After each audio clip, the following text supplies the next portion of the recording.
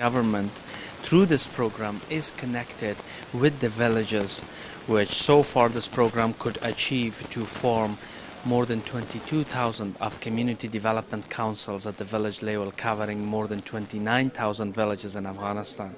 So that shows the huge network that through this program could be achieved. That's why it's special. And beside making that network, these all CDCs have been provided with the support of the international community, international donors, including the US government, the European countries, World Bank. With their support of financially, we were able to send to all these CDCs an amount of varying from $25,000 to $60,000 block grants, which all these CDCs were able, with the utilization of these block grants, to meet their prioritized development needs. So when it comes to NSP, why it is special? It is special because it builds such a strong network. It ties up the villagers with the government, as well as it streamlines development at the grassroots level. Oh wow, thanks very much. And what is your opinion? What are the top challenges in the Afghanistan?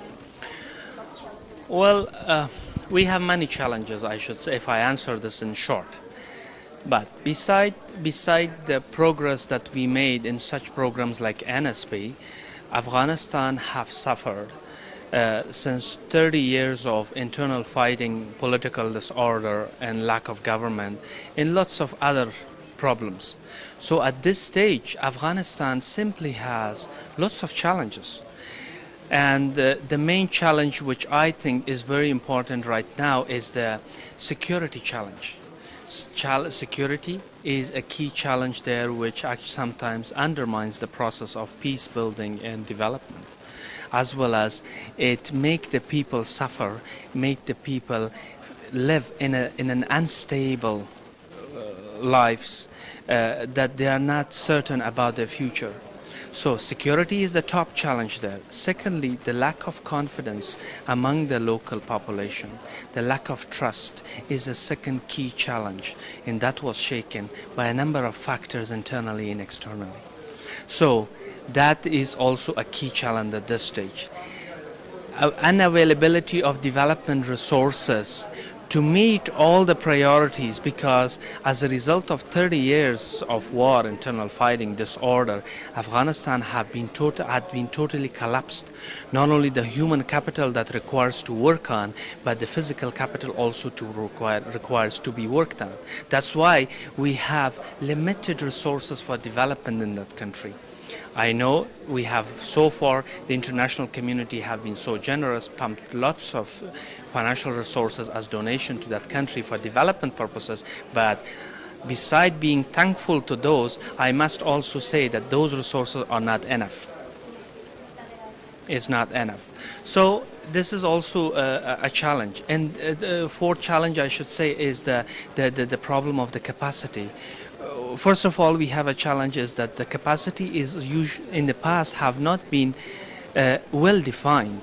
Capacity not in terms of the Afghan leaders, capacity in terms of the lack of resources, lack of tools, lack of equipments to let the Afghans themselves lead their process of peace building and development.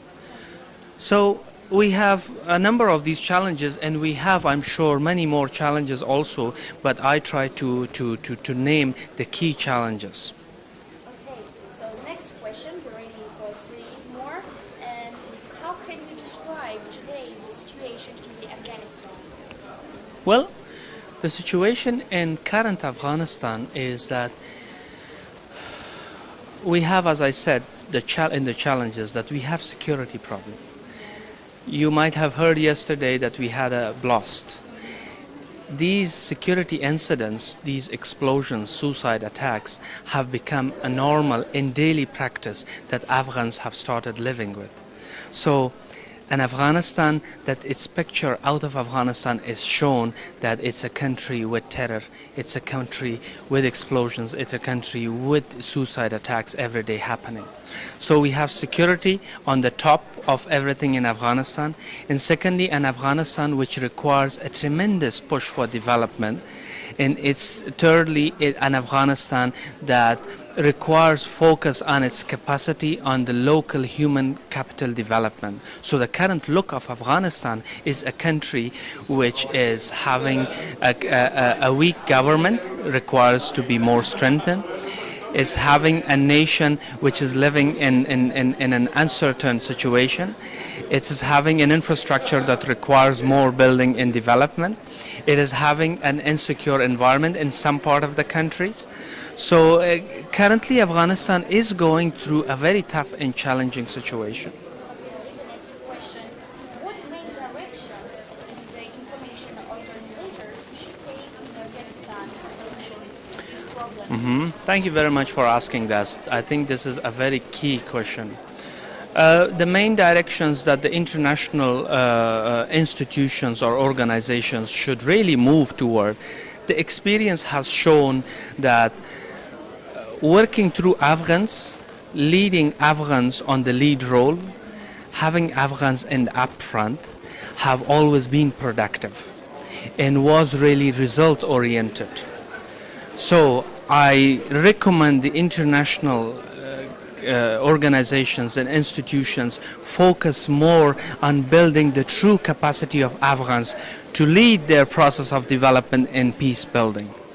That's the overall direction that they should move toward. Thank you very much. And the last question, can you tell us a little about the ISAF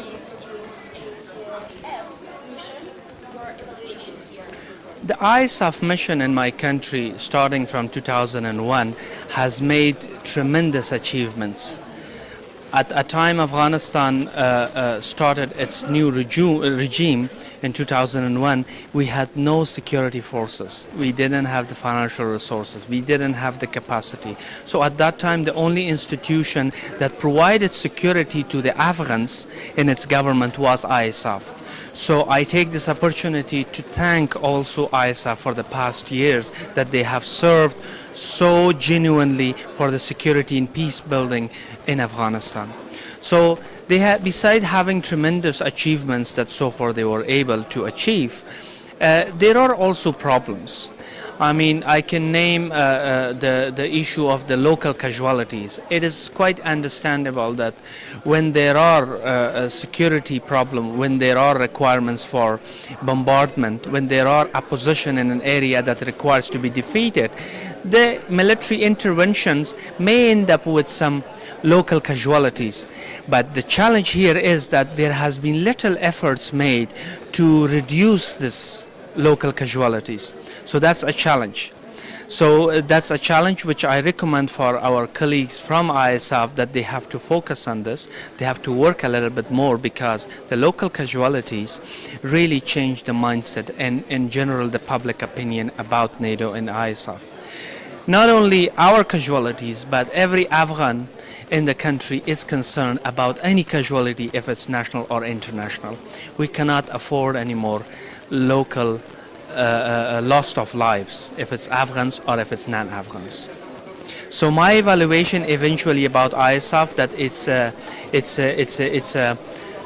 a strategic, it's a very comprehensive institution for providing security in that part of the world, which has the capacity, which has the understanding, and they have had great achievements so far. And as Afghans in Afghanistan need them, their continuation of mission, of course with consideration to the few recommendations I made, would be key to the success of Afghan in the future, as well as the success of NATO mission in my country. Thank you. Thank you very much. Thank you.